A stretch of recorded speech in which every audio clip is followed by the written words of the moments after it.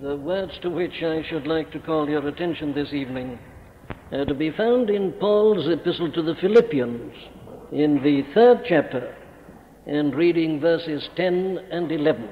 Verses 10 and 11 in the 3rd chapter of Paul's epistle to the Philippians. That I may know him and the power of his resurrection and the fellowship of his sufferings, being made conformable unto his death, if by any means I might attain unto the resurrection of the dead.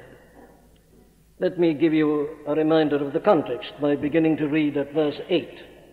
Yea, doubtless, and I count all things but loss for the excellency of the knowledge of Christ Jesus my Lord, for whom I have suffered the loss of all things, and do count them but dung, that I may win Christ, and be found in him, not having mine own righteousness which is of the law, but that which is through the faith of Christ, the righteousness which is of God by faith, that I may know him, and the power of his resurrection, and the fellowship of his sufferings, being made conformable unto his death, if by any means I might attain unto the resurrection of the dead. Now, those of us who meet here regularly will remember that we've been looking at this great statement made here by the apostle, indeed in the entire chapter, of the very essence of the Christian faith. He begins by telling these men to write the same things to you. To me, indeed, is not grievous, but for you it is safe. In other words, he tells them there that he has often spoken of these things to them before, and yet he feels it necessary to write about them once more. Why does he do so? Well, there is his first reason. For you, he says, it is safe.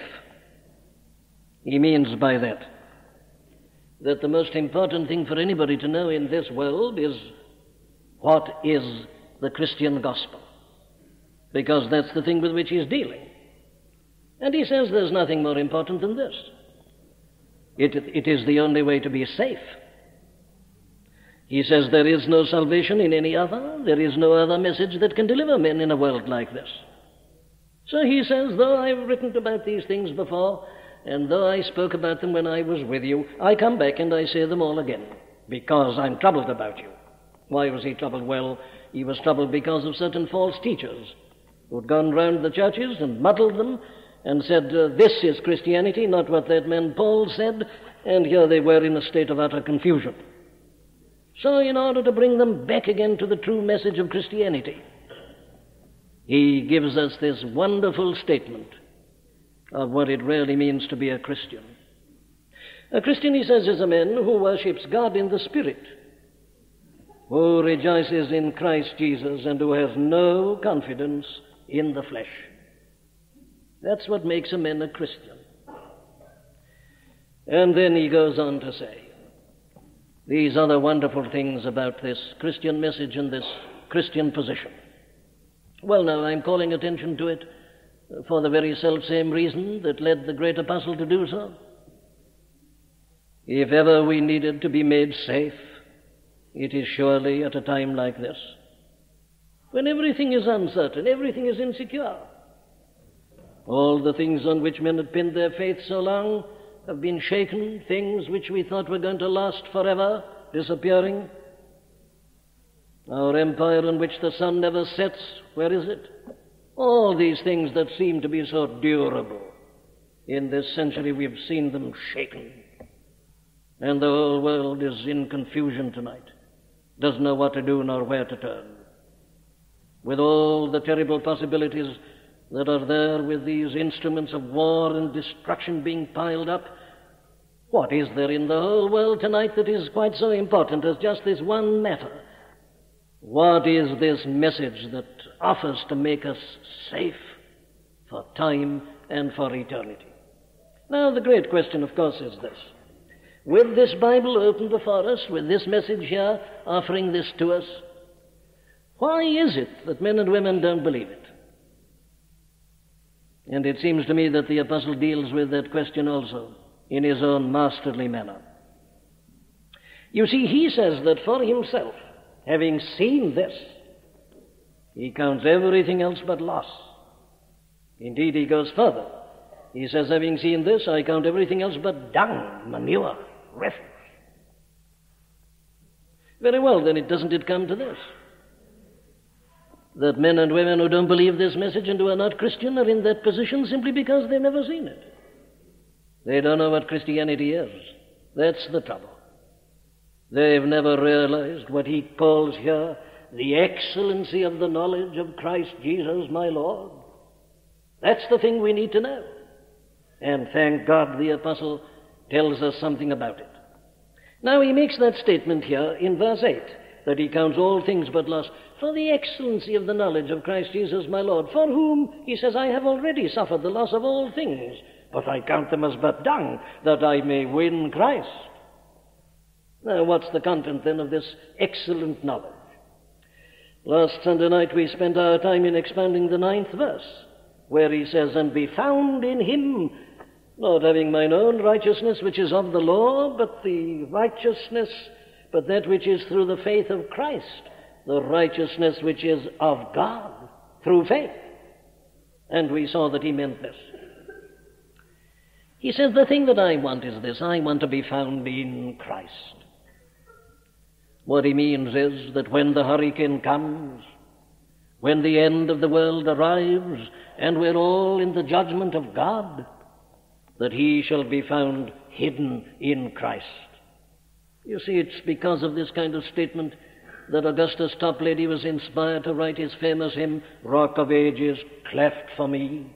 Let me hide myself in thee.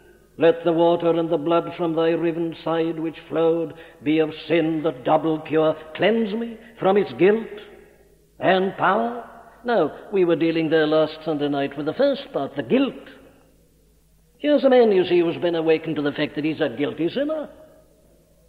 That all his morality and all his righteousness and all his religion and all his good works and the fact that he was a Jew, one of God's chosen people, was of no value to him.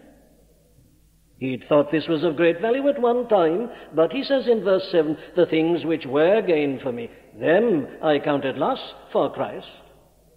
He's seen that he's a guilty sinner like everybody else, and there is God and his judgment. What can he do? He wants to hide himself somewhere. He says, thank God, the possibility is there. I want to be found in Christ, covered by his righteousness, clothed with his perfection. And he says, I found it in Christ. That's the message of Christianity, that we are saved from the wrath of God and the judgment by believing and realizing that the Son of God has taken our sins upon him and has borne our punishment, and that his perfect life of righteousness is put upon us, so that when God looks at us, he doesn't see us. He sees the righteousness of Christ. We are in Christ. We are joined to him, and we share in all his great and glorious work. Crucified with Christ, we've died with Christ, we've been buried, we've been risen, and so on. Raised again. Now that is what he tells us in verse 9. And that, of course, in itself is wonderful. Do you put the whole world against that? What's the value of a peaceful conscience? Who can assess it? What has the world and all its treasures got to offer tonight that is of comparable value to peace of conscience? To know that your sins are forgiven. To be able to put your head down on the pillow knowing that if you should die during the night, it's all right. You're going to go on to be with Christ, which is far better. Not to be afraid of death, not to be afraid of the judgment of God, not to be afraid of the end of the world. It's a wonderful thing, that. It's not surprising that he says he counts all things but loss when he puts it before this. What else is of value? All you are won't help you when you're dying. Your wealth won't help you. Your relatives can't help you. The whole world and its knowledge can't help you. Nobody can help you there. You're alone, a naked soul, in the presence of your Maker and your Judge. And there's nothing and no one that can help you. But then this blessed knowledge that you can hide in Christ and you're safe. It's not surprising, I say, that he counts everything else but loss when put by the side of this. But you see, he's not content. He doesn't stop at that. He goes on. He says that's only the beginning of it. He goes on now, that I may know him, and the power of his resurrection, and the fellowship of his sufferings, being made conformable unto his death, if by any means I might attain unto the resurrection of the dead. Listen, says this man, I've been negative so far. All I've told you about the excellency of the knowledge of Christ Jesus up to this point is negative. It is that you're saved from judgment, from hell, from eternal punishment. But he says, that's negative, that's only the beginning. Listen, there's much more that I have to put before you. And here he expounds it in this glorious statement that we're privileged to look at together this evening.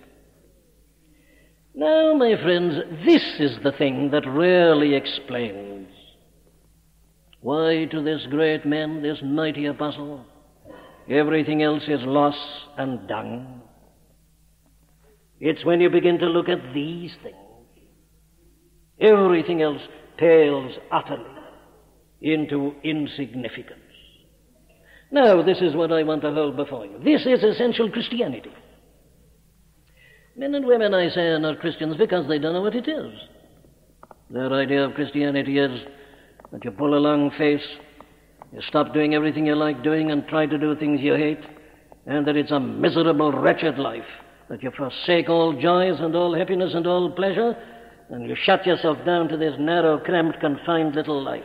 That's their view of Christianity. Oh, what a tragedy it is. There are others who seem to think that Christianity is nothing but a kind of negative protest against everything. Look at your Christians, they say, your ministers and others. There they are in the papers always. They're protesting against war, against bombs, against drink, against this, that, and always a negative protest. Oh, what a miserable life. They say, we don't want it.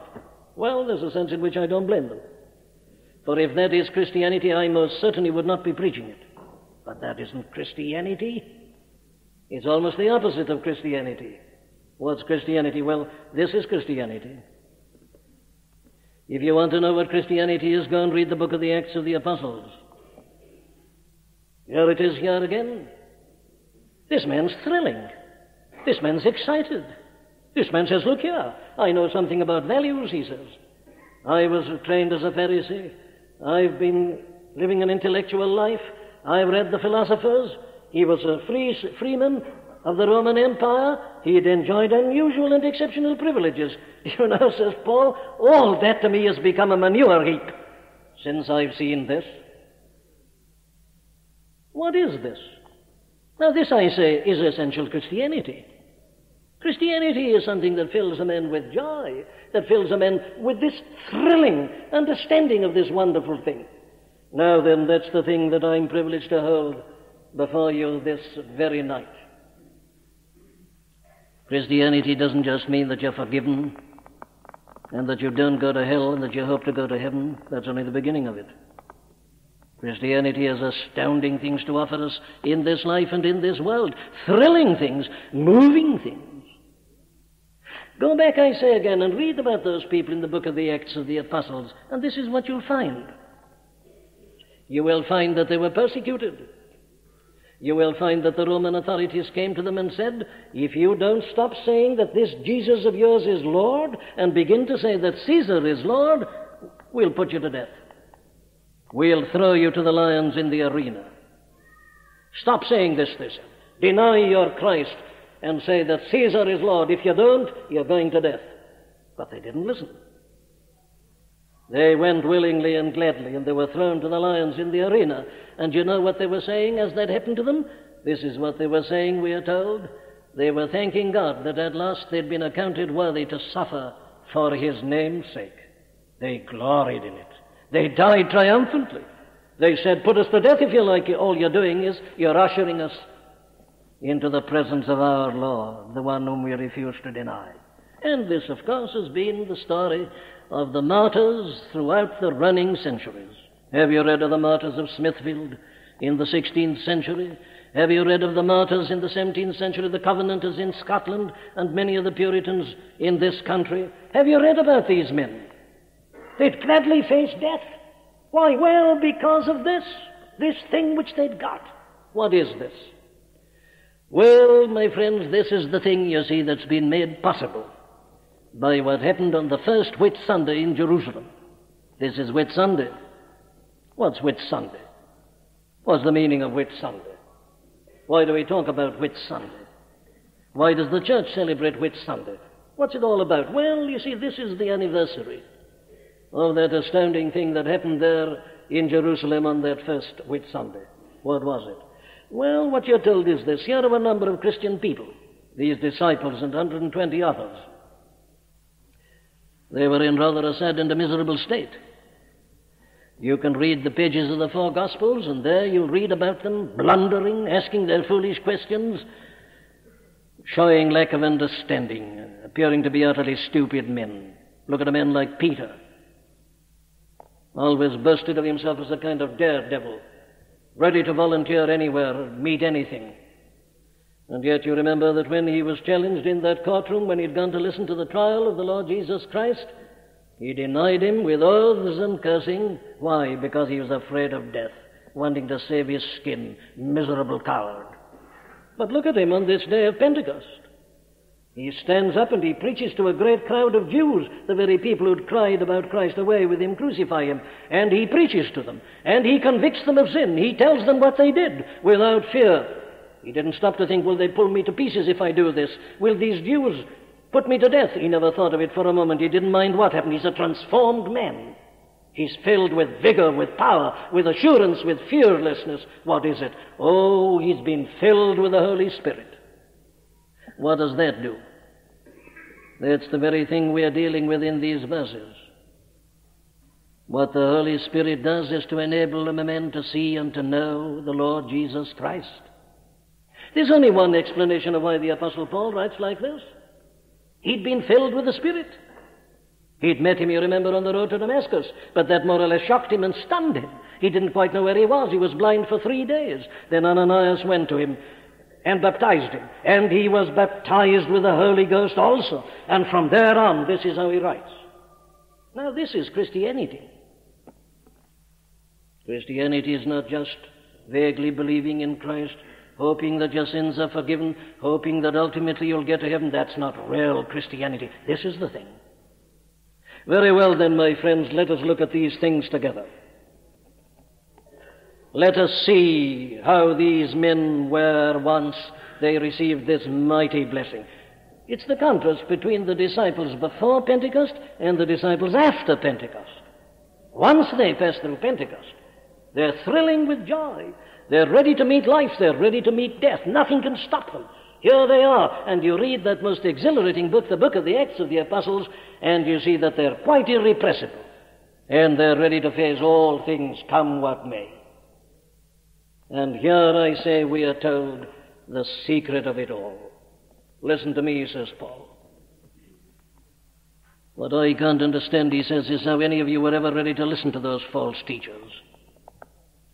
What amazes me, he says, is that anybody's thinking in terms of being a Jew or being circumcised on the 8th day, doing this, that, or the other. Oh, says Paul, if only you had this excellency of this knowledge of Christ Jesus, you'd never look at it again. Listen to me, he says, I'll tell you what this has brought me. And so he goes on. This is it. To know Christ, that I may know him. What an astonishing statement for the man to make. It means to come to know him by experience. It must mean that. The apostle is not merely saying here that he wants to know things about the Lord Jesus Christ. He knew those already. As I've reminded you, he met him on the road to Damascus. He knew all the teaching concerning him. He'd been told it all. But that isn't what he wants. He says, what I'm after is this: I want to win Christ. I want to know him. And it means, I say, to know him by experience. Did you realize, my friend, that this is a part of Christianity? It doesn't just mean that you know things about the Lord Jesus Christ, that you believe certain things about him. It means that you know him himself, that you have a living, vital, experimental knowledge of him. That's the thing the apostle is speaking about. But I'm afraid that so many of us have never realized this.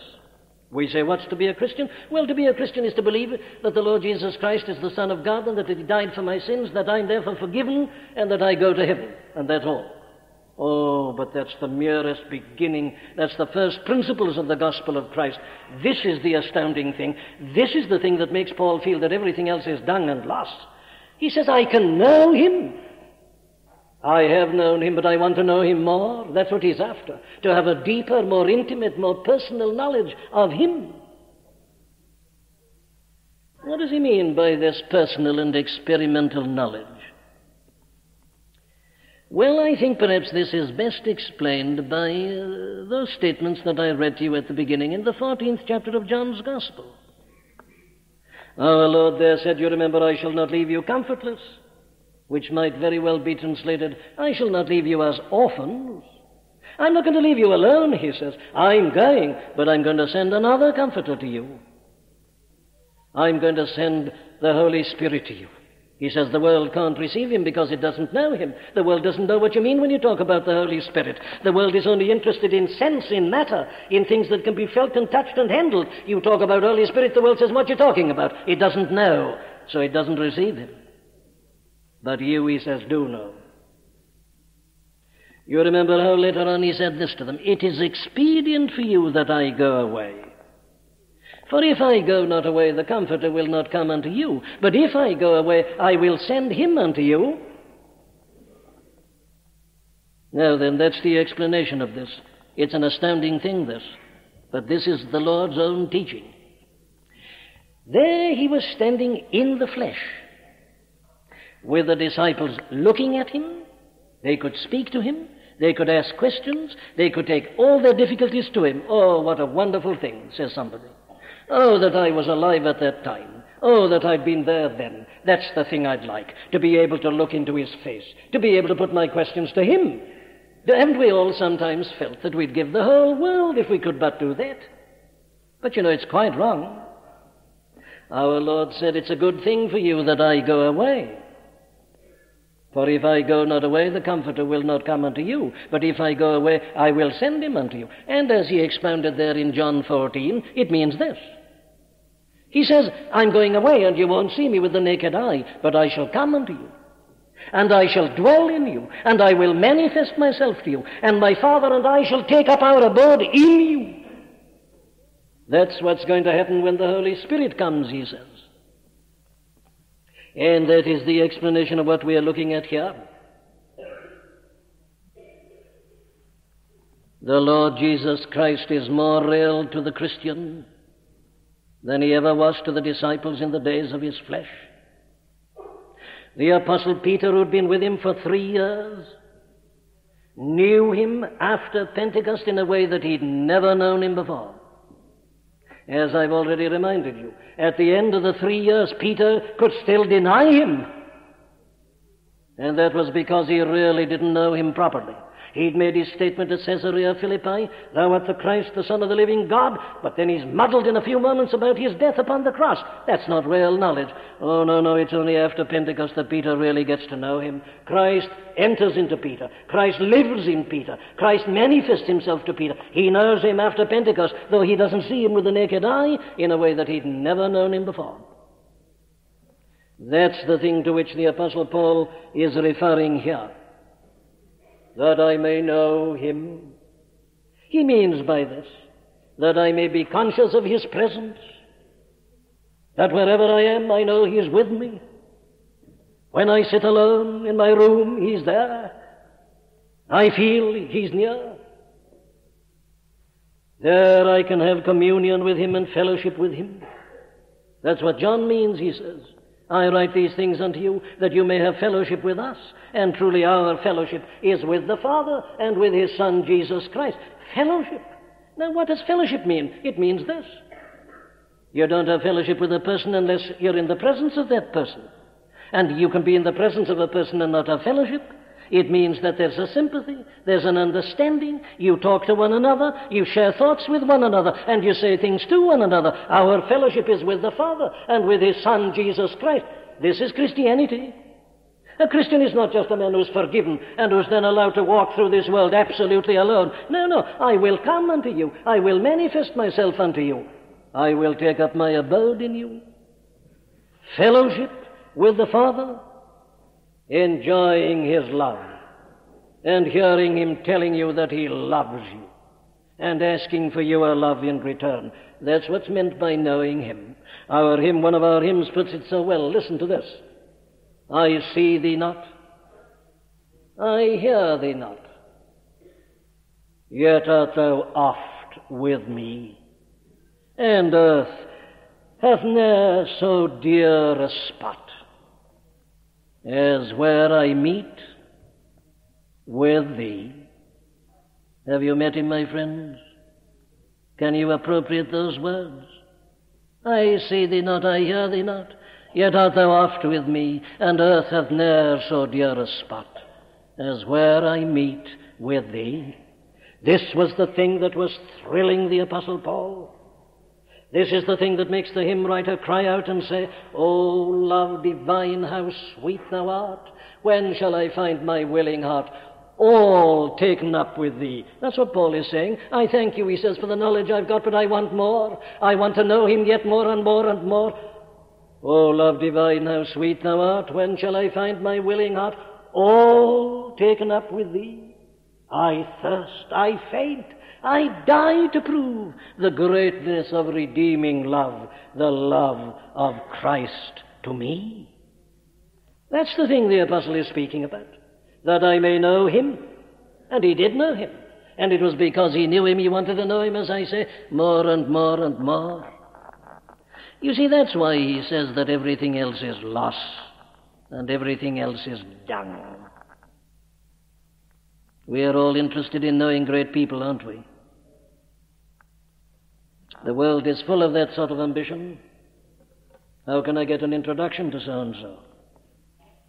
We all like to boast we've spoken to a great man, shaken hands with him. What wouldn't people give to have an entrance into Buckingham Palace and to be able to claim that they're intimates of the Queen? Oh, how we prize these things. But you know what it means to be a Christian? It means that you know him, the Son of God. You really know him. You know what it is to speak to him. You know what it is to listen to him. You know what it is to be in his presence. You know what it is for him to tell you that he loves you, that he loved you and gave himself for you, that he's interested in you personally. That's what he's talking about. The Son of God, the Lord of glory.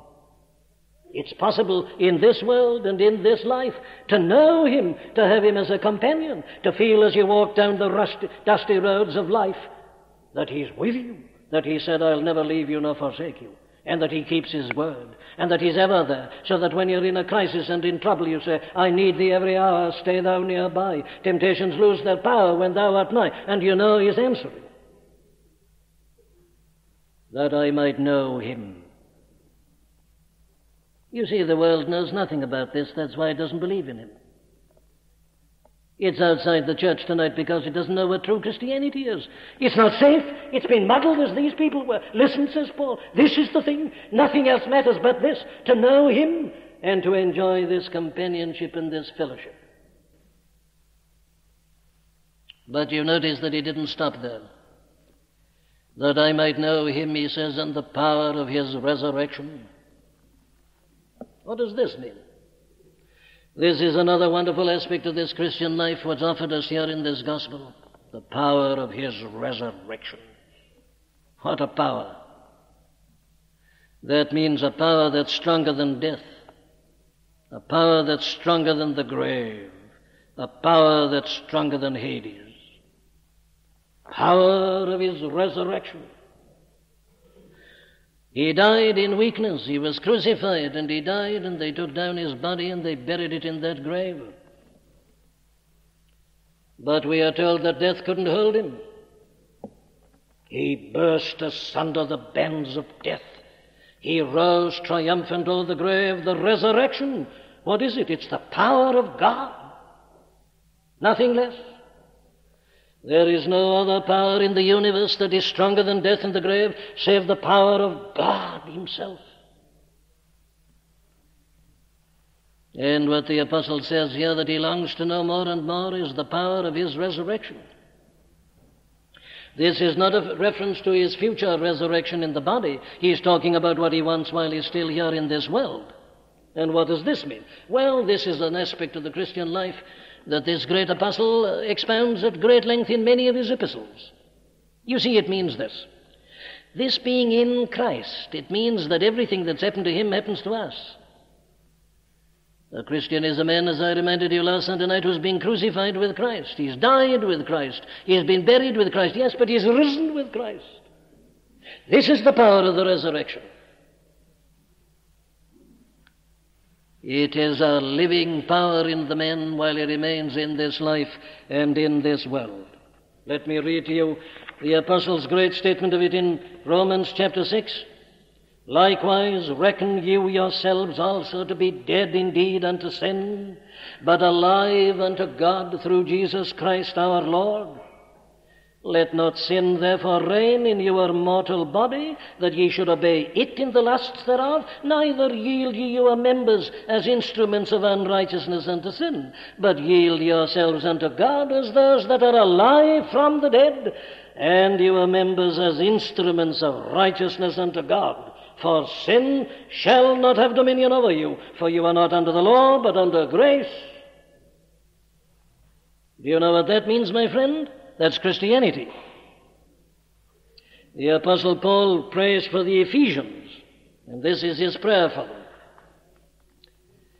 I pray, he says, that the eyes of your understanding may be enlightened, that you may know what is the hope of his calling, and what the riches of the glory of his inheritance in the saints, and what is the exceeding greatness of his power to usward who believe, according to the working of his mighty power, which he wrought in Christ when he raised him from the dead, and placed him at his own right hand in the heavenly places, far above all principality and power and might and dominion, and every name that is named, not only in this world, but also in that which is to come. That's it. And then he prays again for those Ephesians in chapter 3 and in verse 20. Now unto him that is able to do exceeding abundantly above all that we ask or think, according to the power that worketh in us. Unto him be glory in the church by Christ Jesus throughout all ages, world without end. That's the power of the resurrection. What's it got to do with me, says someone? Well, here it is. To be a Christian means that you're in Christ, and that you're no longer the man you were, left to yourself and your own powers and ingenuity to fight the world and the flesh and the devil. That's not Christianity. Christianity is not a man trying to live a good life and trying to imitate and follow Christ and trying to key himself up to this and ever failing. That's not Christianity, that's morality, that's religion. What is Christianity then? Well, it's this. It's the power that raised the Lord Jesus Christ from the dead, entering into a man, energizing him, filling him with power, filling him with an ability which he never had before. Oh, my dear friend, do you realize this? This is the thing that makes a man say that everything else is loss and dung.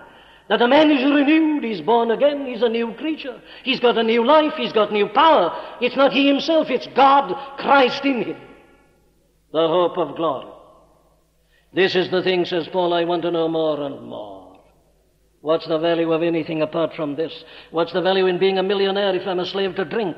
What's the value of having all the knowledge of the universe if I'm an adulterer and a fornicator? If I can't live a clean, a straight, a pure life? What's the value of everything to me if I'm ashamed of myself when I look at myself in the mirror as I go to bed at night? This is the thing a man wants. Power in his life. And it's possible, says Paul, the power of his resurrection. It's in me, I want more of it. What does this power enable a man to do? Well, it enables him to understand this gospel to start with. The apostle has already reminded these Philippians of it in the first chapter, in verses 9 and 10. Listen. And this I pray, that your love may abound yet more and more in knowledge and in all judgment, that you may approve things that are excellent, that you may be sincere and without offense till the day of Christ. Have you got it, my friend? No, just to be a good man doesn't make you a Christian. It isn't enough, I say, merely that you believe in Christ and that you believe you're forgiven. Have you this power? Have you this energy? Have you this life, this new life? Are you living a life that is a life of a conqueror in this world? Do you know anything of this increase in knowledge and in understanding? But then he goes on in the 27th verse of this first chapter to put it like this: only let your conversation be, which means only let your manner of life be in this world as becometh the gospel of Christ. That's, he says, the way in which a Christian lives. His life is a life that becometh the gospel of Christ. It's a wonderful gospel. Yes, but the life of the Christian becomes it. It's like a lady's hat and dress matching one another. There's no clash. It's becoming. They fit together. They go together. That's how you're to live, says Paul. Only let your conversation be as it becometh the gospel of Christ. Let your life be an adornment to this wonderful gospel. Oh, this is this power that he's talking about. In the 2nd chapter he puts it like this: wherefore, my beloved, as you have always obeyed, not as in my presence only, but much more now in my absence, work out your own salvation with fear and trembling, for it is God that worketh in you both to will and to do of his good pleasure. It doesn't leave us, I say, to struggle hopelessly to follow Christ and to live the Sermon on the Mount. It can't be done. It's impossible. Every man who's tried it has been shattered in defeat. No, this is what it offers: the power of his resurrection, the ability really to live this Christian life. It's a power also to overcome sin and temptation. It's a power that will enable us to mortify the deeds of the body. While we are left in this world, the old nature remains in us, and it fights against the other. The flesh lusteth against the spirit, and the spirit against the flesh. And that's the problem for every man: how to deal with these things that arise from the flesh. The flesh must be mortified. It must be kept down. There's only one way to do it. If you through the Spirit, says Paul to the Romans in chapter 8, verse 13, if you through the Spirit do mortify the deeds of the body, ye shall live. Here's the only power that can enable a man to do it. It's the power of the resurrection. It comes to me through the Spirit. For the Spirit comes because Christ has conquered death and the grave. He's risen. He's ascended into heaven, and he gives gifts unto men. And the chief gift is the gift of the Holy Spirit. Very well, you're enabled then to overcome sin and to mortify the deeds of the body. But thank God, this is a power that enables us to overcome everything that is set against us in this world. Who knows, who can tell what may be coming to us?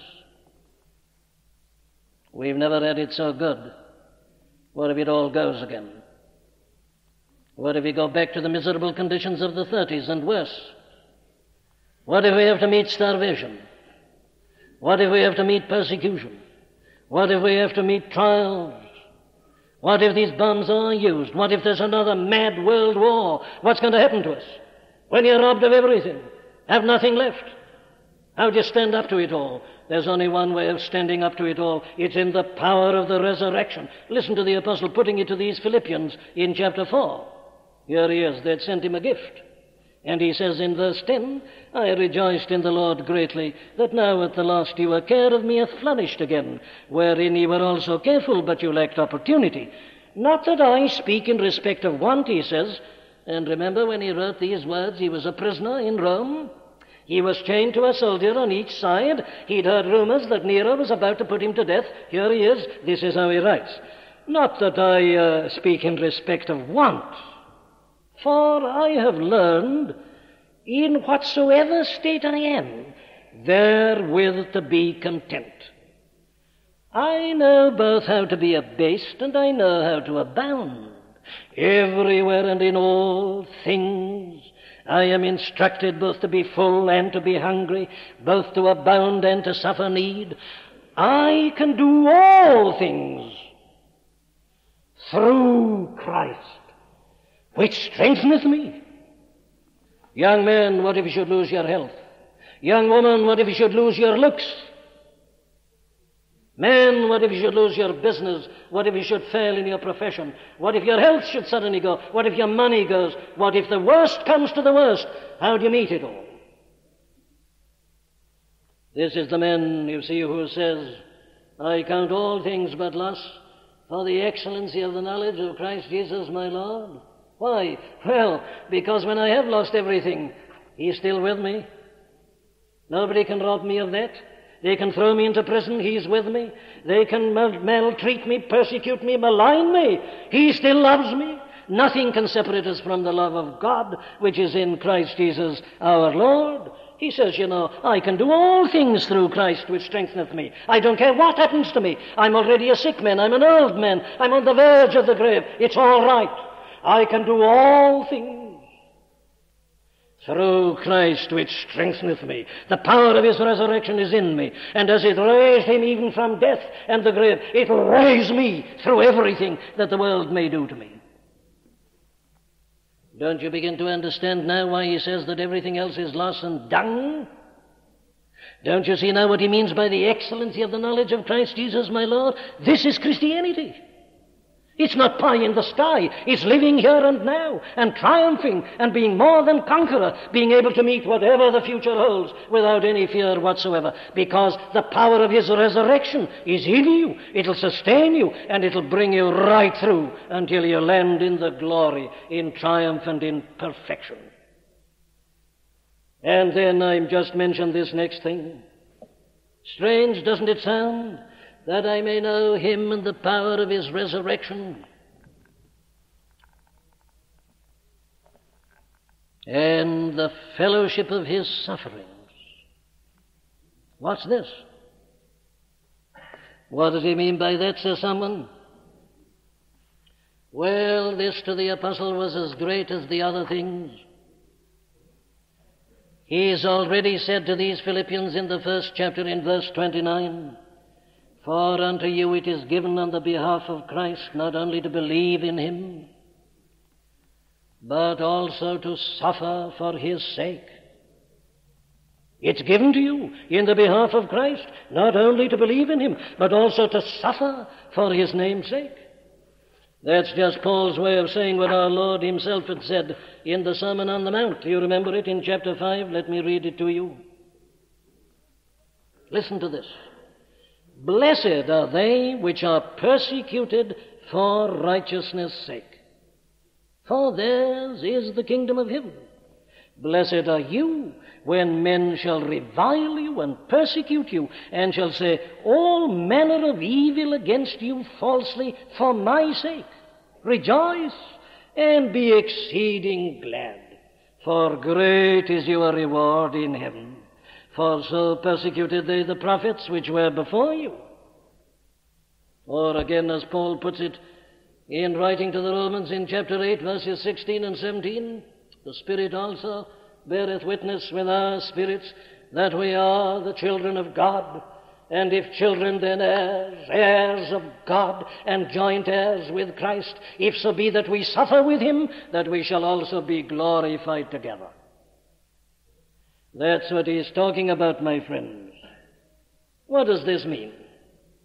Why does Paul long to know more and more the fellowship of his sufferings? Well, he means this, you see. He says, I want to be so united to Him and become so like Him that I shall suffer as He did when He was in this world. When the Son of God was in this world, He was a man of sorrows and acquainted with grief. He didn't have a good time in this world. He didn't go waltzing through it, a man of sorrows and acquainted with grief. What I read about Him is this: Jesus groaned in spirit. Jesus wept. Why? Well, He wept because of the sin of the world, because of the pain and the grief and the agony. He had seen this world in its perfection as it was made at the beginning. He'd seen it as paradise, but He came down into it. And he looked into the faces of evil men and evil women. He saw jealousy, malice, spite, hatred. He saw the havoc and the shambles that sin had made of life. And he groaned and he grieved. It hurt him. It wounded him. And that is why he was a man of sorrows and acquainted with grief. And what the apostle is saying is this: I want to be so like him that I shall feel as he felt about this world of sin. The apostle did feel it. He says in Romans 8:23, and not only they, but ourselves also, which have the first fruits of the Spirit, even we ourselves groan within ourselves, waiting for the adoption, to wit, the redemption of our body. Have you heard him writing to the Corinthians in the second epistle in chapter 5? This is how he puts it. This is his experience. He says, if our earthly house of this tabernacle were dissolved, we have a building of God, an house not made with hands, eternal in the heavens. For in this we groan, earnestly desiring to be clothed upon with our house which is from heaven. For we that are in this tabernacle do groan, being burdened. What does he mean? Well, what he means, my friend, is this: that he's burdened and he groans because the world is so evil, because it's so sinful. And as he walks about the streets and he sees little children waiting outside public houses because their fathers and mothers are drinking themselves drunk inside, it hurts him. It makes him weep. It makes him groan. As he sees marriage being broken, sanctities being desecrated and spat upon, little children not knowing the love of father and mother, it hurts him. It grieves him. And he says, I wish I felt that more. I'm too much worldly myself. I want to be more like him. I want to enter into the fellowship of his sufferings. I want to feel the agony of it all so that I may do something about it and pray that he'll send his Spirit to awaken people. That's what he's praying for. Do we know anything about this, my friends? This is Christianity. This is the real thing. Oh, says Paul, this is my ambition, not to be a great man in the esteem of the world, but to be like Christ, to be a man of sorrows and acquainted with grief. Not that he wants to be miserable. This isn't masochism. What is it then? Oh, it's a desire for that purity, for that knowledge of God, that Christ-likeness that makes us react inevitably like this. The fellowship of his suffering. He was a man of sorrows and acquainted with grief. The world didn't understand him. His own family didn't understand him. He was always misunderstood. And you know, the Christian, when he's a true Christian, is exactly the same. In 1 Corinthians 2:15, this man says, he that is spiritual judgeth all things, yet he himself is judged of no man. Are you so much like Christ, my friend, that your people don't understand you? I mean, your people who are not Christians? Are you a puzzle and a problem and an enigma to them? Are they mystified at the way you live?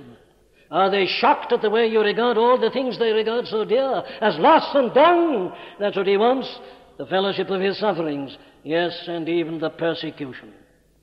Did you notice those astonishing words of our Lord? Rejoice, he says, and be exceeding glad. If they persecute you, they're only doing what they did to me. It's a mark that you're my people, and heaven's waiting for you, and glory indescribable is going to be your lot. I want to know this more and more, says Paul, the fellowship of his sufferings. And the last thing I mentioned this evening is being made conformable unto his death. What is that? Well, let me just summarize it. He is not referring to the actual death, of course, of our Lord. He isn't saying that he wants to die. He says, I want to be made conformable to his death, to the likeness of his death. What is that? Well, it just means this. I want to be as ready to die for others and for God as he did, says Paul. That's what I want. He's already said it all in the 2nd chapter, beginning at verse 3. Listen, let nothing be done through strife or vain glory, but in lowliness of mind, let each esteem other better than themselves. Look not every man on his own things, but every man also on the things of others. Let this mind be in you, which was also in Christ Jesus, who, being in the form of God, thought it not robbery to be equal with God. He didn't regard it as a prize to be held on to. But instead of that, he made himself of no reputation. And he took upon him the form of a servant, and was made in the likeness of men. And being found in fashion as a man, he humbled himself and became obedient unto death, even the death of the cross. I want to be like that, says Paul. I want to be made conformable to his death. He means this. He wants to be completely selfless. He wants to be like Christ. He wants the mind of Christ to be in him. Christ didn't consider himself. He gave himself utterly for us and to do the will of God. He even went to the death of the cross. That's what I want, says Paul. I want to be dead to this miserable, horrible self. This self that is always so ready to be hurt. This self that's always thinking about its own interests and concerned about its reputation. This self that makes life a hell so often. Wondering what people are thinking, wondering whether I'm better than somebody else. Oh, says Paul, I hate it. It's the thing that makes me so miserable. I used to live in that realm. I was better than everybody else. I want to be utterly rid of it. I want to die to myself, even as he died to himself and made himself of no reputation. And this Christianity is something that can enable us to do that, my friends. You know, you can know him so well that you're not interested in yourself. You've heard of George Muller of Bristol, haven't you? That mighty man with his orphanage. George Muller said this in print. He repeated it many times. A day came, he said, in my life when I died completely and utterly to George Muller. Can you think of anything better than that? Than to be rid of horrible self. Unconcerned about your reputation. The bubble reputation, which men are ready to seek, as Shakespeare reminds us, even in the cannon's mouth. To be finished with it. And to be dead to the world and all it has to offer. That's where Paul was. Writing to the Galatians in the last chapter, he says, God forbid that I should glory save in the cross of the Lord Jesus Christ, by which the world is crucified unto me, and I unto the world. I'm finished with it. The world no longer grips him, masters him, controls him, and determines whether he's happy or miserable. He's finished with it. Crucified. It's crucified. He's crucified to it. And that's why he can say, I have learned in whatsoever state I am, therein to be content. Being made conformable unto his death. Yes, and being found in fashion as a man, he humbled himself and became obedient. To whom? To God. Even unto death, even the death of the cross. In other words, Paul's ambition was this, that he should live in this world only and entirely to the glory of God and the Lord Jesus Christ. Oh, what is there comparable to this? To live only, utterly, altogether unto him, and to do that more and more and more, to be lost to everything else. Thus, you have the victory that overcometh the world, even our faith. You are more than conqueror, come what may, and you have riches which are indescribable, because what I read about my Lord is this, that having become obedient unto death, even the death of the cross, wherefore God also hath highly exalted him, and given him a name which is above every name, that at the name of Jesus every knee should bow, of things in heaven and things on earth and things under the earth, and that every tongue should confess that Jesus Christ is Lord, to the glory of God the Father.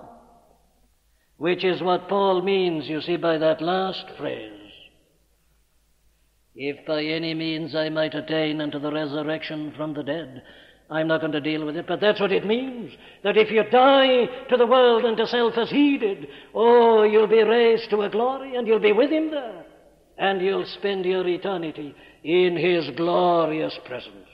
If by any means doesn't contain the slightest element of doubt. It's his intense desire. That's what I want, says Paul. Not this old world, but that world.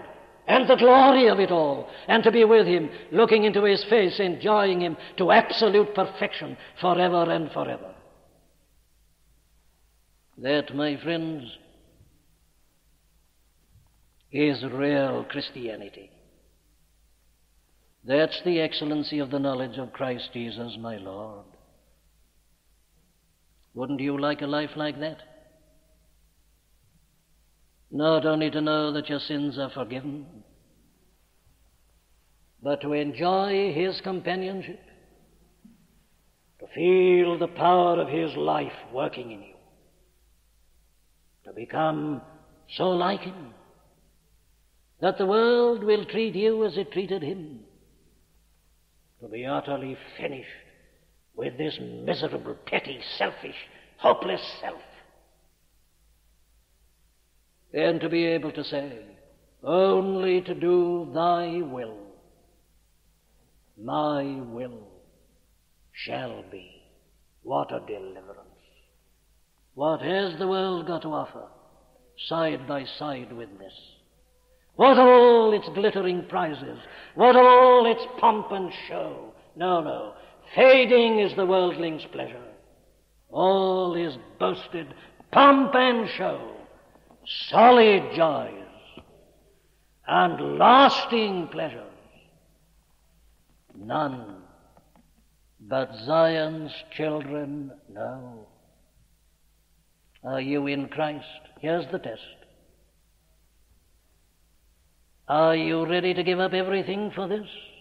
Once a man sees this, once a man sees him and knows him, everything else he counts but loss and dung. My dear friend, while there is still time, look at him. The world will soon take all you've got from you. If the bombs are used, you'll have nothing. You can't hold on to that. It's bound to go. Go in for the solid joys and the lasting pleasures and treasures. They're to be found alone in him, the Son of God, who loved you to such an extent that he came into this world and took the form of a servant and even died on the cross on Calvary's hill in order to save you and to make you a partaker of this riches of his grace and to share with you this astounding knowledge, this unsearchable knowledge, this excellent knowledge concerning himself and how he can prepare you for the glory everlasting. Oh, I say, give yourself no rest nor peace until you've seen him, until you know something about these things. Ask the Holy Spirit to open your eyes. He's been sent to do it. He'll convince you, he'll convict you, he'll give you understanding. Go as a pauper, plead, cry, ask him. Keep on until your eyes are open. And once you've had a glimpse of the excellency of the knowledge of Christ Jesus my Lord, there'll be no need to encourage you much. You'll want with Paul more and more of it, that I might know him and all that follows. Amen. We do hope that you've been helped by the preaching of Dr. Martyn Lloyd-Jones. All of the sermons contained within the MLJ Trust audio library are now available for free download. You may share the sermons or broadcast them. However, because of international copyright, please be advised that we are asking first that these sermons never be offered for sale by a third party, and second, that these sermons will not be edited in any way for length or to use as audio clips. You can find our contact information on our website at mljtrust.org. That's mljtrust.org.